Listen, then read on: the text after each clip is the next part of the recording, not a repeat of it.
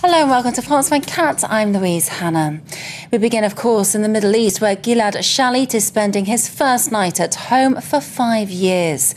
The 25-year-old Israeli soldier was released on Tuesday morning by Palestinian hardliners Hamas, who'd been keeping him captive in the Gaza Strip. He's been freed in exchange for more than 1,000 Palestinian prisoners.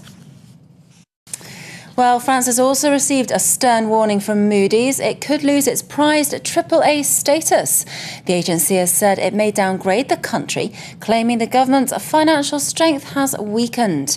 It's a shot against the bow of Europe's second largest economy and has reignited fears that a solution to the zone's debt crisis is still a long way off.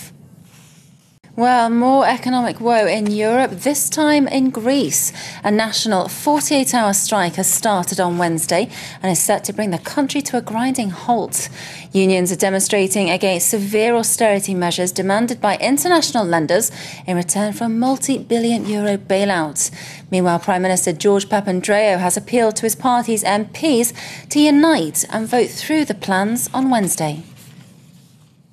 Staying with Europe, Spain has once again fallen foul of a credit rating agency. Moody's became the latest to downgrade its debt by 2 notches, following a similar move by Standard & Poor's just days ago. Now, captured or killed? US Secretary of State Hillary Clinton has said she doesn't mind which is used to bring down Muammar Gaddafi. She made the candid remarks on a surprise visit to Tripoli on Tuesday to pledge the US's support to rebuilding Libya. And heightened tension in the east of Africa. On Tuesday, a suicide bomber exploded a car in Somalia's capital, Mogadishu, close to where 2 Kenyan ministers were meeting. This as Nairobi's military continues to advance into its neighbour in a bid to clamp down on the Al-Shabaab terrorist network, which it blames for a spate of recent kidnappings.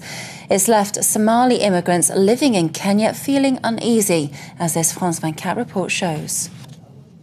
That's all we have time for right now, but we will be back in 20 minutes.